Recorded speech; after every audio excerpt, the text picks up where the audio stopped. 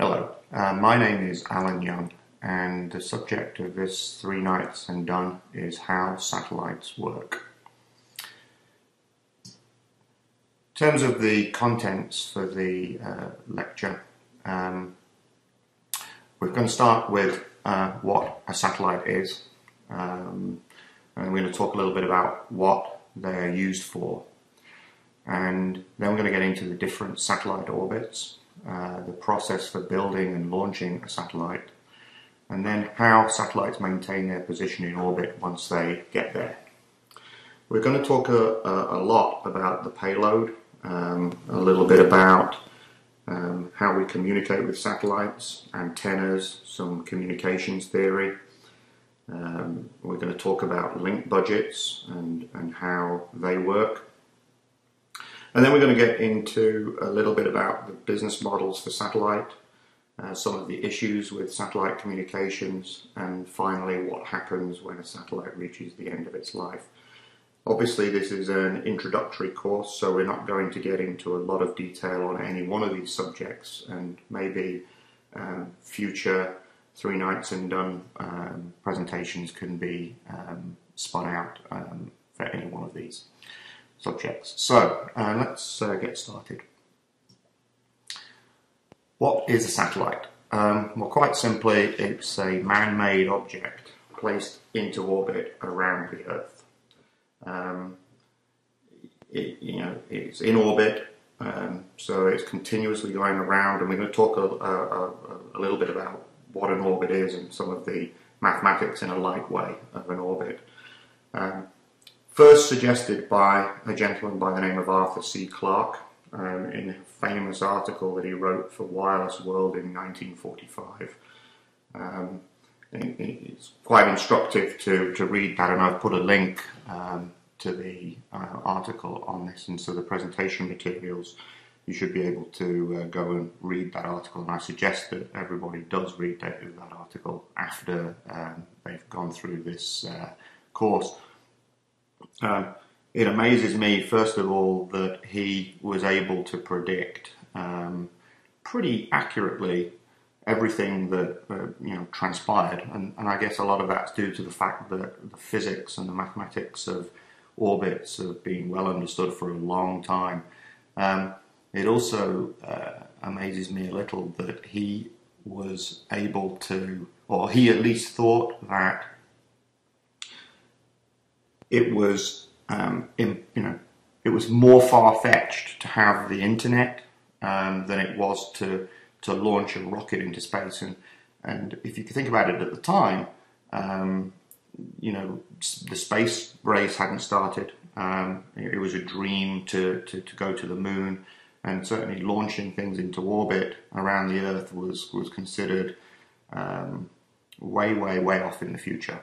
Yet it was still considered to be nearer to possibility than having a ubiquitous internet. I find that a little funny. But anyway, you should read the article when you get a chance. In terms of what a satellite is, you can split a satellite essentially into two main parts. The first part is the payload, and this is really the reason for the satellite being launched in the first place. It's the guts of the satellite that actually performs the mission, and that's the word that's used in the industry. So for a communication satellite, for instance, it provides the repeaters and amplifiers. For a weather satellite, it would contain the imagery and the sensors necessary to detect weather patterns, etc. So that's the reason for being it's called the payload, because typically that's what pays for the satellite. It's the revenue generating part of the satellite. And then there's the spacecraft that supports the payload, and it is in space, so it's called a spacecraft. And the two components together are what makes a satellite. And so the spacecraft has a number of components on it, and in no particular order of importance. All of these are important, and as important as one another. the spacecraft will not work properly if all of these things are not functioning properly. So attitude control, or the pointing. So the attitude control is what controls how accurately the spacecraft is pointing towards the Earth or whatever else it's pointing at. Communications, obviously a critical component, and this is really the antennas and the amplifiers. So how do you send signals up to the satellite? How do you get signals back from the satellite to Earth? The propulsion subsystem is really about how the spacecraft is maneuvered when it's in orbit.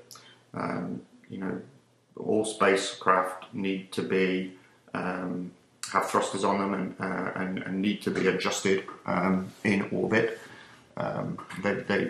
It's not quite the same as maneuvering something on the ground, as we'll see, but the propulsion subsystem consists of little thruster rockets that can nudge the spacecraft into corrective orbit.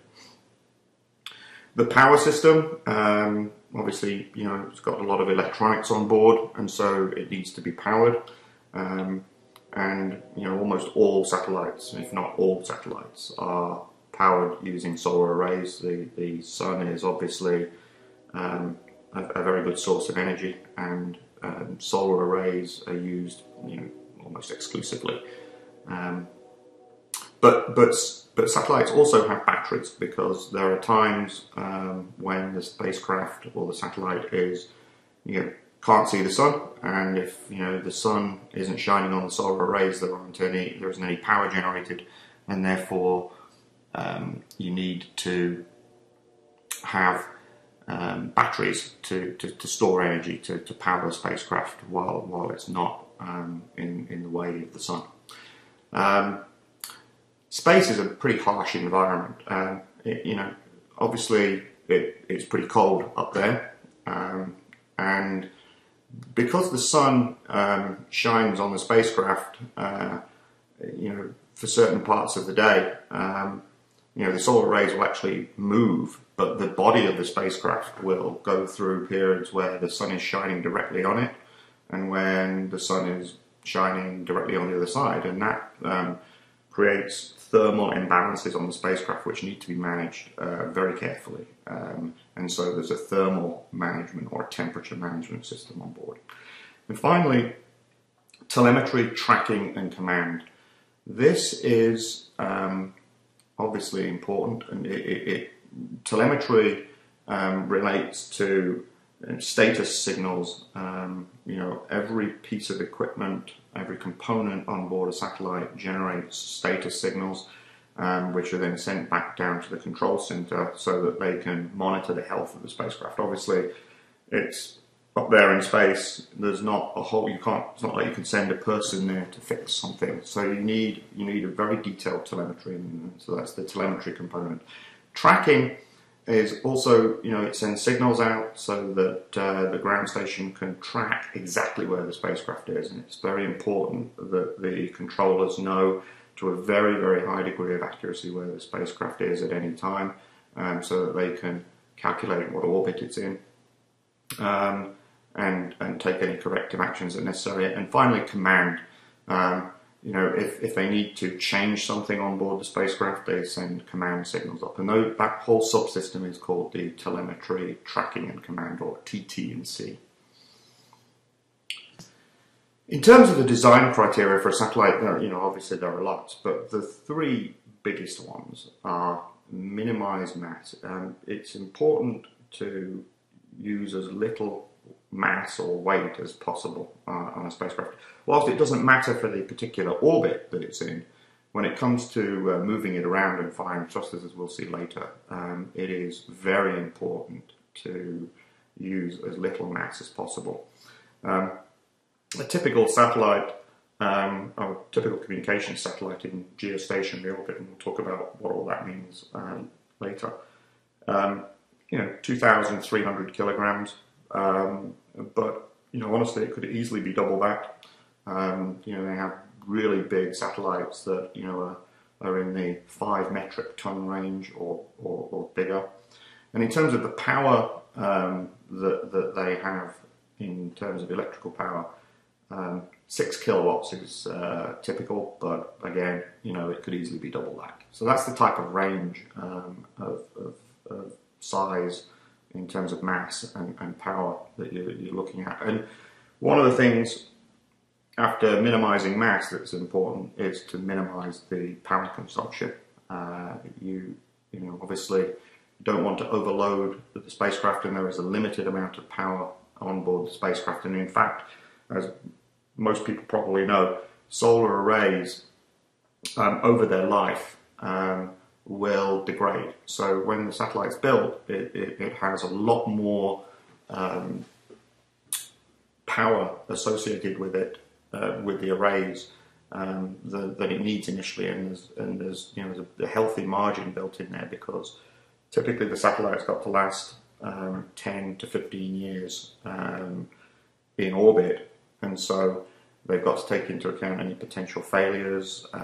They've got to take into account the fact that the solar arrays will degrade, and so they build a healthy margin in to start with. And so it's also important to make sure that the spacecraft is efficient with power. So a design goal is to minimize power consumption. And the last one is pretty obvious, really, high reliability. As I mentioned, it's not like you can send somebody up into space to fix something if it goes wrong.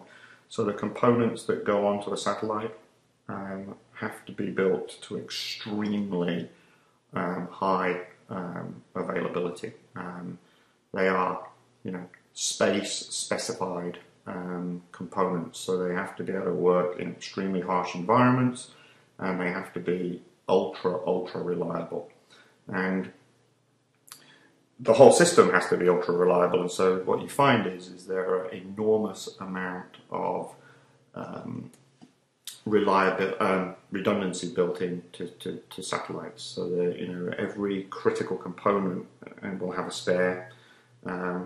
Very few components on a spacecraft are single thread, and the ability to switch in redundancy and make sure that there's never a time when you're reliant on a single component is a major design criteria for a satellite.